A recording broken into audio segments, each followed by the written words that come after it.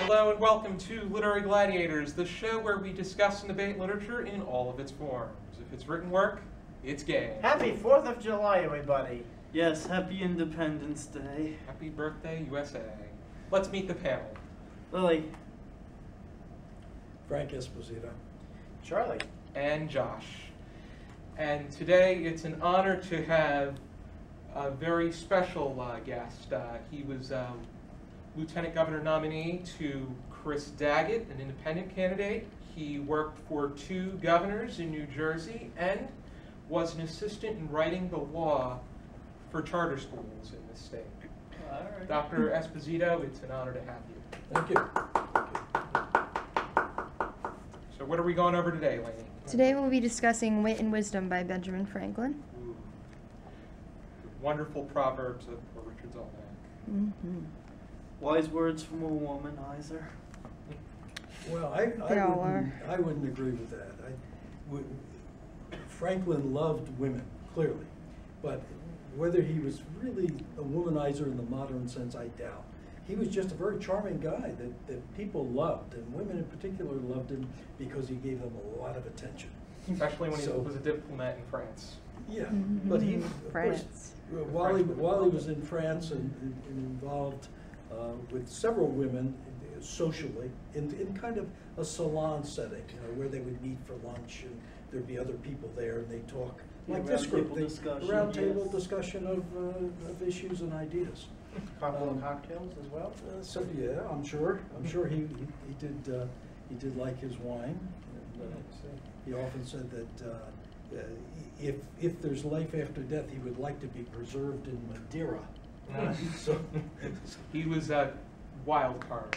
Well, he did say, there's that quote that's on all those shirts that you can get at certain breweries. It says, "Beer is proof God loves us and wants us to be happy." I thought that was cookies. For you it is. Oh. What is our first question? Do you believe that this Wit and Wisdom, along with essays from this period of time, should be categorized as literature? Yep. I agree. Absolutely, because if you were to say that this was not, then you would be excluding the essays of Thomas Paine. You would be excluding the transcendental works, much to Brianna's dismay. I was going to say, next thing you know, you'll be saying civil disobedience isn't lit. What do we say at the beginning of every show? All forms. If it's written work, it's game. So, of course, this is Franklin's written, this is his written mind. Can I extend that a little bit? Oh, absolutely. Okay, so by that definition, let me play lawyer here. Is the Rosetta Stone lit? Rosetta, as in the translation? The chunk of rock that has the 3 languages on it. It's how we know Sumerian language. I would assume so. Yeah, I would say so. Because if that's how we know a language. A language is how we communicate. I wouldn't argue against right, that. I would agree. Right. Your case has been dismissed. But Franklin's writing is homey, it's humorous, Yes. and it is literature. I mean, he was really I think one of the first great humorous writers, and a lot of it it stems from his playfulness. He had a kind of playfulness. He liked to play jokes on people, and you see that in a lot of his writing. In fact, there's something he wrote and put it in the newspaper, which he meant as a joke, and as a political comment about the fanatics who were burning witches, and he wrote a story about witches being burned in Burlington County. Appeared in the newspaper. Of course, half the people who read it believed it, and he was just saying, in effect, the people who are burning witches are really, off center at the least. But people took it seriously, so much so that even today you can find some historians who write in a book that the only killing of witches that occurred in New Jersey was a burning of witches in Burlington County. They based on this false, humorous joke of Franklin. Yeah. Would that be Would that be considered satire? That they were absolutely. Yeah. Yeah. He was one of the first. Well, probably the greatest American satires in that century. So he's one of the Right. first Americans. In that turn, Or he's European the writers head before. of the list of the American president. satirists. Absolutely. He began so much of what Would you put him at the the top? founding fathers. I was gonna say, but when you get later on with the whole thing of satire, you get Mark Twain, you get Kurt Vonnegut. Then yes, Franklin had to have inspired them in some particular way, because these people were also touching on an area that was very controversial, and Franklin wasn't afraid to back off on it. That's the essence of what the Constitution says. The Right. First Amendment that these founding fathers leaned on, Freedom of speech. and the ones that they passed. Well, forward. Jefferson wrote the amendments because he was afraid of big government. Mm. He was afraid the people would have no freedoms. Jefferson wrote he wrote that because they thought he conveyed himself best, and he would be able to. It was probably the safest, but yet the most efficient way of doing it. Franklin was a loose cannon.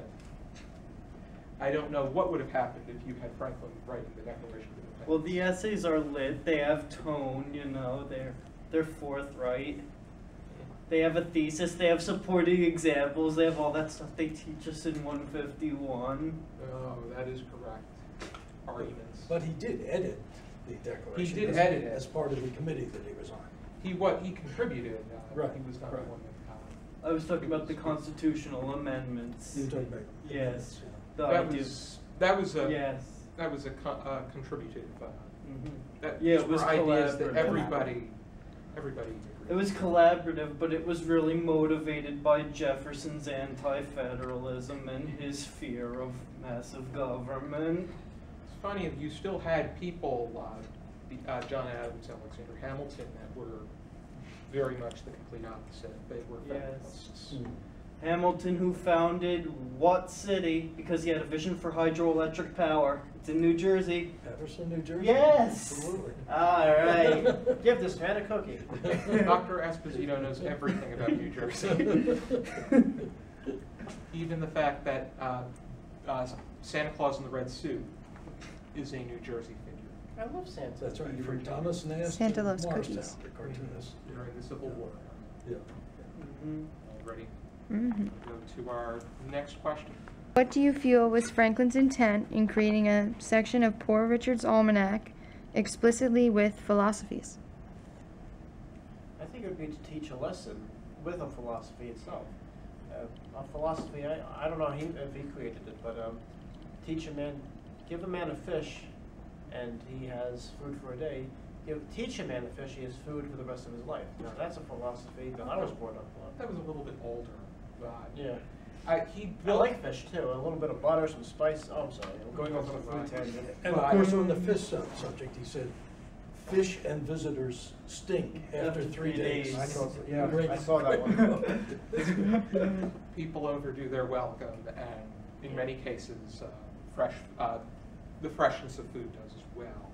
But back to this, Poor Richard's Almanac was primarily astronomy, astrological projection.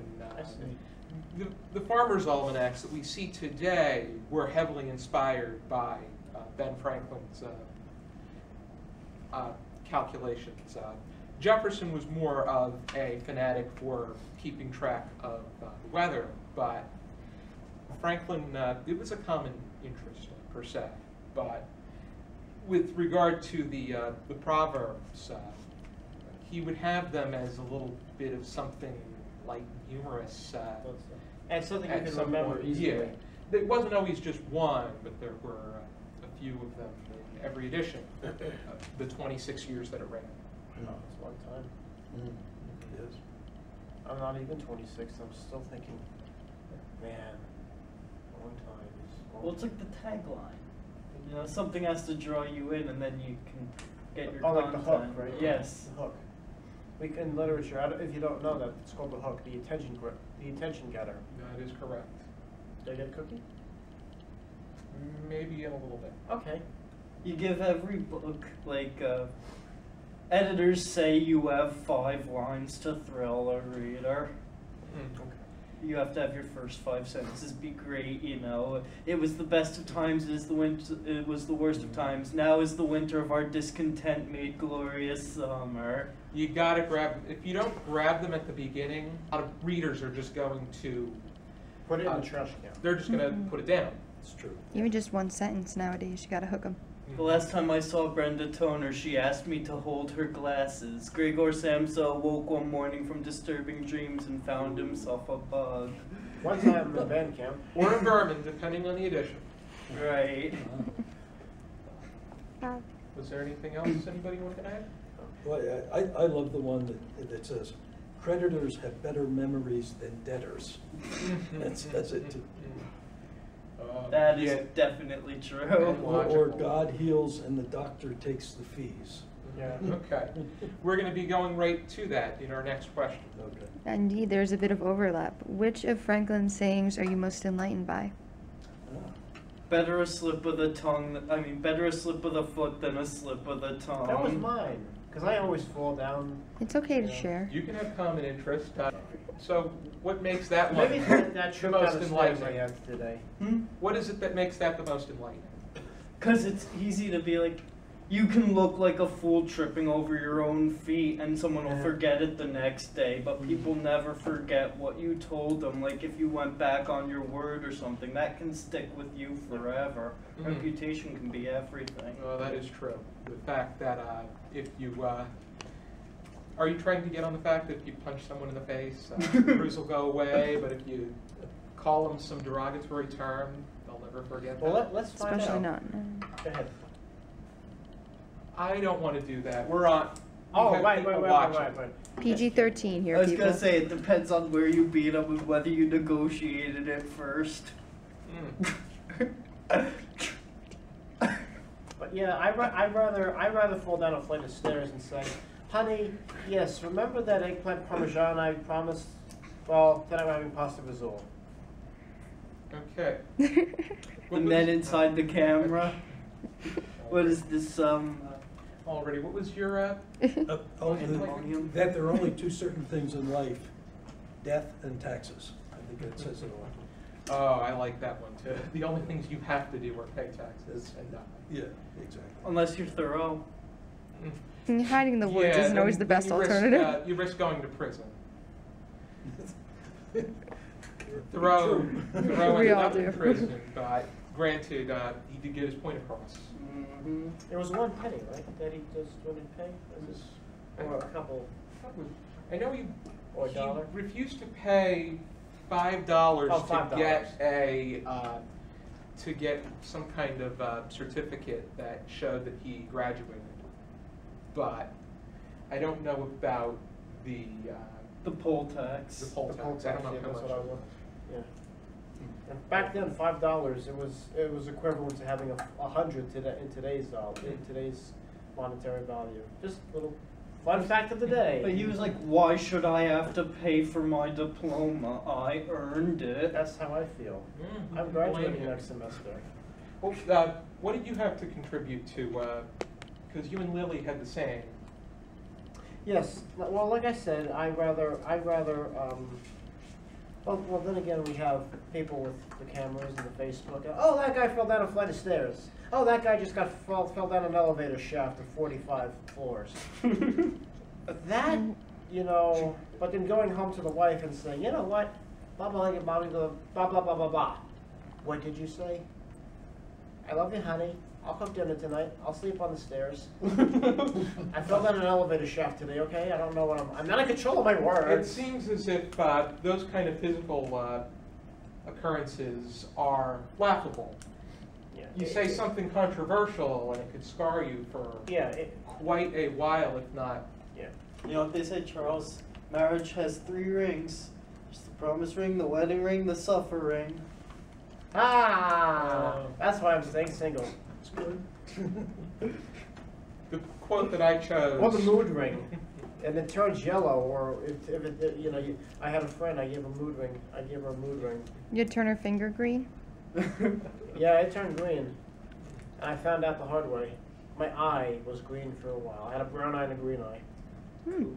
The quote that I chose was, content makes poor men rich, discontent makes rich men poor. What I found enlightening about that is the fact that you have so many people that make remarks about their fiscal state of well-being, and they don't compare it to the luxuries and the events that they tended themselves to. You can find different ways at having a good time, but yet not as there's a saying, living like the Joneses, having to live like someone else in an uppity kind of way. But you can have just as much fun practicing ideas of content, preserving, saving your money, staying home, reading a book, doing research. Simple kindness. As opposed to going out on a cruise that you cannot afford because both neighbors that live alongside you went on luxurious cruises to the Bahamas, then over to Europe, then back to Jamaica and back to America. Jamaica. Sounds like a great trip. It does, but Good food. if you can't afford it, then You stow in their luggage. you're before that you were discontent, Well, but at least in I can a fit. decent position. But now you're paying for it. Oh, yes. But Sir, your So- bill. I could So Franklin would calculate say, that visual. penny saved is it Means penny fitting in a box earned of is luggage. Is the modern interpretation of what he said. That But is- apparently he really said penny saved is 2 pence earned. Oh, goodness Hmm. gracious. Yeah. Which is true. You're holding the 1 penny over Right. to the next. You have any final points? I know that you wanted to talk Yes. about Benjamin Franklin and his connection with the Jersey Devil. Yes, yes. Where? A book that I'm working on with Brian Regal, who's a professor of history at Kane University. Taught a history of alchemy class recently. Yes, yes, a brilliant young historian. Brian and I are doing research, and part of what he came up with in his research on the Jersey Devil is that there may be an established connection between Benjamin Franklin and the Jersey Devil. And it's because the competitor to Franklin in terms of selling his almanac, the Poor Richard's Almanac, was a man by the name of Titian Leeds. Now, you'll know that a lot of the interpretation of the Jersey Devil is called Leeds Devil. Yes. Mhm. Mother Jimmy Leeds Leeds. gave birth to 13 children. The 13th was a child of the devil. What we believe is that there's a connection there because what Franklin did in 1733 was to predict that in that year, his rival, Titian Leeds, who did the rival book, the rival almanac, was going to die. And in kind of a spirit of jest, Leeds responded, he said, well, I'm not dying that year, I'm dying a couple of years later. So when 1733 came, what Franklin published was Leeds' obituary in a newspaper, and Leeds was still alive. And so Franklin maintained that the person who claimed to be Leeds after Franklin published his obituary was really an imposter. So when Leeds really did die in 1738, Franklin wrote something in the newspaper saying, well, at least the imposter now has given up the roost. Oh, God. So I can tell I didn't like Not each only other. did he inspire satirical authors, he also inspired the National Enquirer. Right, but see, again, it tells what a brilliant businessman and seller of newspapers Franklin was, because he knew that because of that dispute between the two of them, the root of which was he wanted to put Leeds' Almanac out of business as a competitor. It's a business motive, right? But what it caused would be greater sales of his newspapers, because he said, readers, you need to keep reading to see who is right, Yeah, me to or see Leeds. if- You know what I mean? It's a Who brilliant goes dead. modern business approach or technique. But the connection continued even after Leeds died, because Leeds' family continued the Almanac. And what Franklin started to do was saying that Leeds made a bargain with the devil. And this is where the Jersey Devil stuff starts to come in.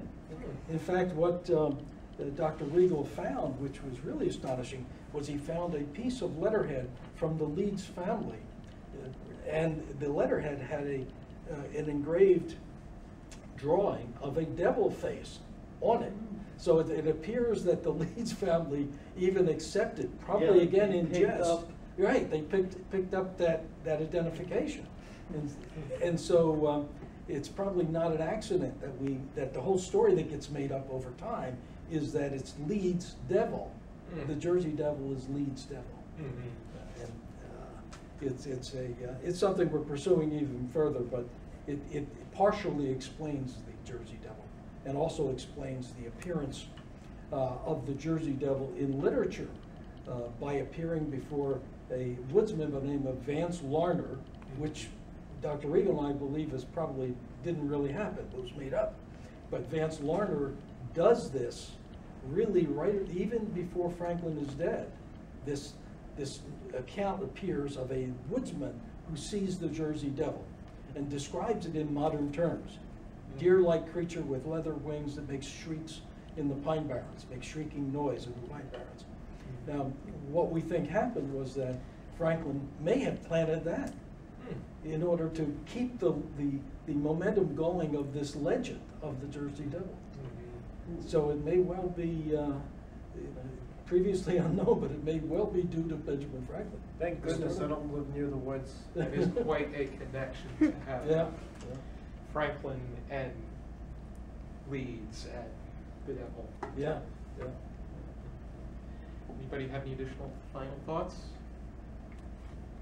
Josh, what's that behind you?